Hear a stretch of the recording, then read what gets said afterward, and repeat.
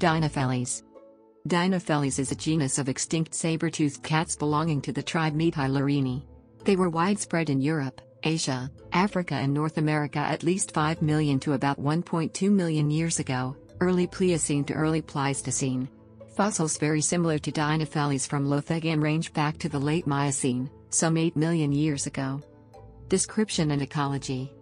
In size they were between a modern leopard and a lion, with most about the size of a jaguar, 70 centimeters tall and up to 120 kilograms. They were medium-sized but powerful cats with a pair of prominent saber teeth. The front limbs were particularly robust compared to modern cats, even the jaguar. 2 specimens were examined by Serge Legendre and Claudia Roth for body mass. The first specimen was estimated to weigh 31.4 kilograms, 69 pounds, the second 87.8 kilograms, 190 pounds.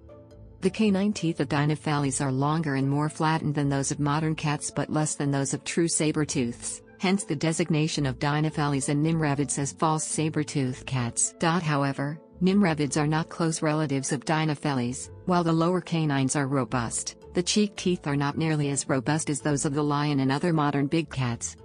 Based on Dinofelis' likely preference of forest habitats, ethologist William Allen et al. Believes it possessed a spotted or striped coat. Paleobiology.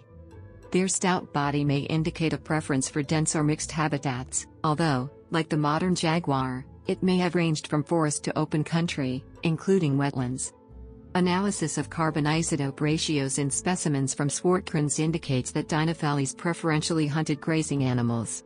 The main predators of hominids in the environment at that time were most likely leopards and fellow Megarodont Meganteron, whose carbon isotope ratios showed more indication of preying on hominids.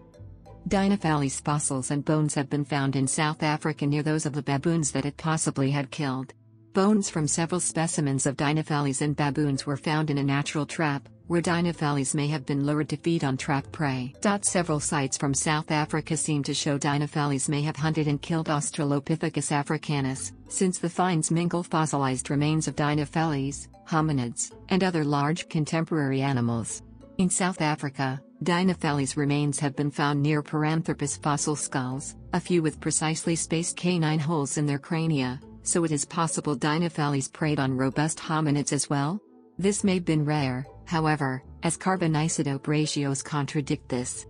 It is thought that the gradual disappearance of its forest environment may have contributed to Dinofelis' extinction at the start of the Ice Age. There are indications of other related species. Taxonomy. A list of species currently accepted in the genus. Footnotes.